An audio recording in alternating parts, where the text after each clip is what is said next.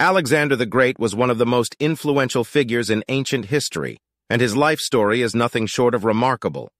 Born in 356 BC in Pella, the capital of the Kingdom of Macedon, Alexander was the son of King Philip II and his fourth wife, Olympias. From a young age, Alexander was fascinated by history, philosophy, and warfare. He was tutored by Aristotle, one of the greatest philosophers of all time, who instilled in him a love of learning and a passion for knowledge. As a teenager, Alexander showed his bravery and leadership skills in battle when he tamed a wild horse, which would later become his loyal companion, Bucephalus. When Alexander was just 20 years old, he inherited the throne of Macedon after his father's assassination. Determined to conquer the world, he assembled an army of more than 30,000 soldiers and set out to conquer the Persian Empire, which was at the time the largest and most powerful empire in the world.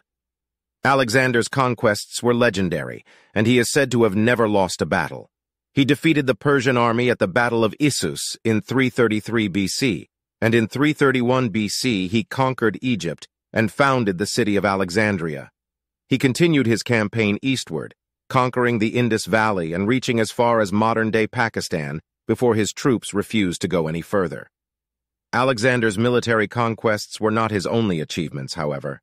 He was also a great patron of the arts and sciences, and he founded several cities and cultural institutions that would become centers of learning and creativity for centuries to come. Despite his many accomplishments, Alexander's life was cut tragically short when he died at the age of 32, possibly from malaria or alcohol poisoning. However, his legacy lived on, and he is remembered as one of the greatest military commanders of all time, as well as a patron of the arts and a visionary leader who sought to unite the world under one banner.